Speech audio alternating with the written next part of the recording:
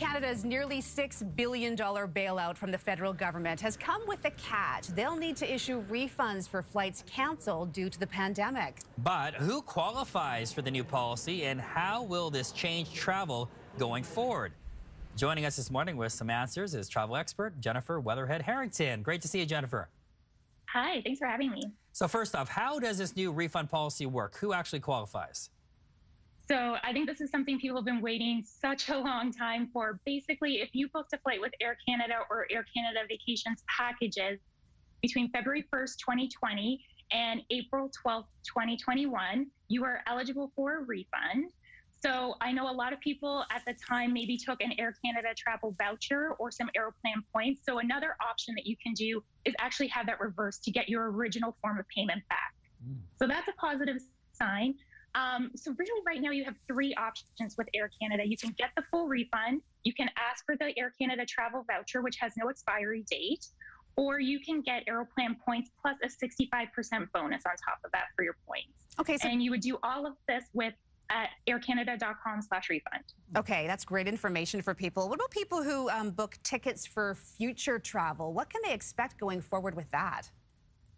Yeah, so definitely there's going to be a lot more flexibility for them. Again, you'll be able to have the refund or the travel credit, or again with the Aeroplan Miles. Another really great thing that came out of this announcement was that for future travel with Air Canada, if your flight is canceled or delayed by up to 3 hours, you have all three of those options again. So that's something new to look forward to. Also, with travel, takes a little bit more stress out of it for us, which is really nice. Jennifer, I'm sure WestJet is thinking, what about us? Has there been any response from any of the other domestic carriers? Yeah, so the government did indicate that there are conversations happening with other airlines. So I think we're going to see something similar coming through with that kind of stuff. I think, just hold tight. Air Canada alone has 2 million. They're estimating about 2 million refunds that they'll need to process. So go online, submit it, be patient, and wait for these things to come through. And I do suspect that we'll see the same with other airlines. Now we'll have to keep an eye on that for certain.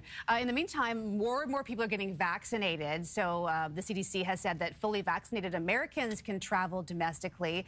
What does that mean for Canadians? It's definitely really, really great news. It's such a positive thing to say, but they haven't necessarily issued that for Canadians, mainly because not a large percent of our population has been vaccinated yet. And we also have a lot of the different variants. So for them to say that it's safe for Americans to travel, that's domestically. And I think that once we see a greater population vaccinated in Canada, we'll see some of those same travel restrictions lifted.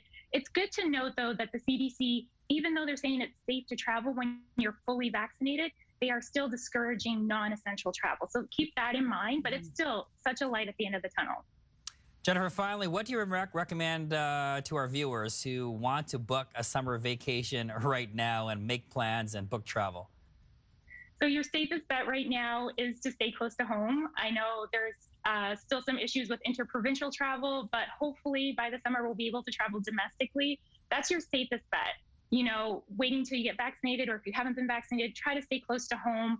If you're looking to do anything outdoors, like RVing, road trip camping, that was so popular last year. We saw an almost 500% increase in sales and rentals last year for those kinds of things. So you're going to want to book that now. If you are planning to do those kind of outdoor adventure things, do that now. Again, read the fine print to make sure that if you do need to change anything or cancel something, you're covered. But I think it will be a nice Canadian summer again. And I think that's not a bad thing because we have so much to explore and so much to see. Yes, we really do have a great country to explore.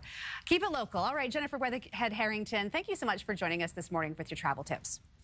Thank you for having me.